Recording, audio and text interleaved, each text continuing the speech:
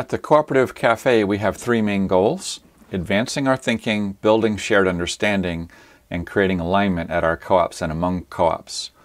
These goals exist in three different layers: during the session itself, at our individual co-ops back home when we're doing the work and moving it forward, and among co-ops regionally and nationally. Our theme for this session is connecting co-ops and community with an emphasis on a new paradigm for participation: own, use, serve, and belong. During the Co-op Cafe session, we use powerful questions to focus the conversations. For this session, we use the question, how can we begin to shape cooperative democracy and participation as a driving force for the success of our co-ops? What could it look like? What might happen?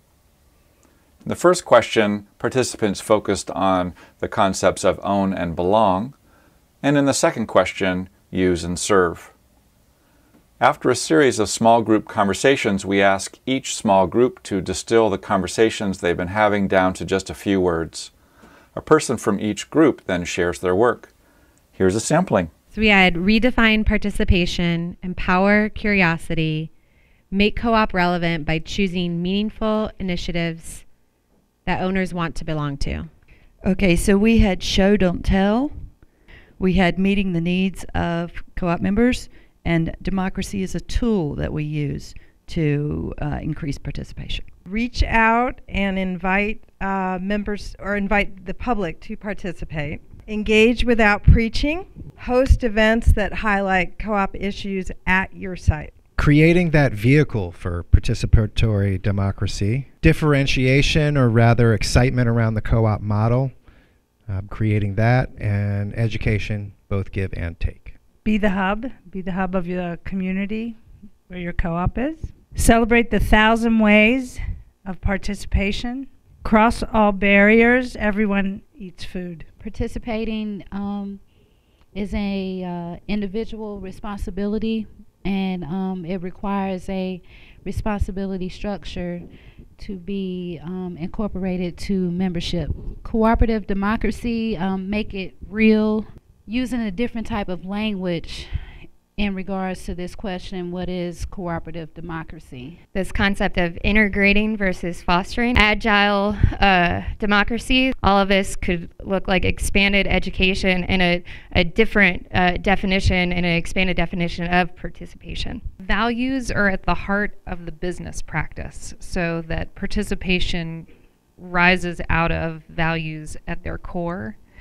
We included uncoupling the concept of voting and the concept of democracy so that we could maybe get back towards more participation as the idea of democracy.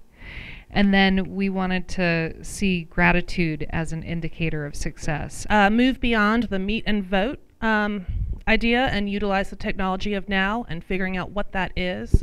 Educate your shared vision. Invite the community for meaningful conversation. Okay, the first one I have is show up. Highlight meaningful service. Serve as community and in the community. Making the best user experience. Ask and connect. Build relationships instead of transactions. Listen instead of telling. And be authentic to be the real deal. Become relevant and engaging. Respond to need and reality with innovation and challenge. And serve the community through the co-op. Use and serve are both sides of the same coin.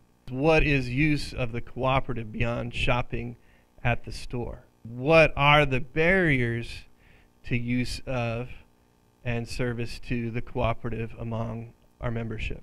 Learn shoppers' names. Continue to offer education and customized service on nutritional choices and food lifestyles, and foster strategic community partnerships. We decided that first we need to expand the definition of use and service, create spaces for participation, and listen. We need to harness the power of telling our unique stories. Encourage customers to redefine service and expanding spiral of impact.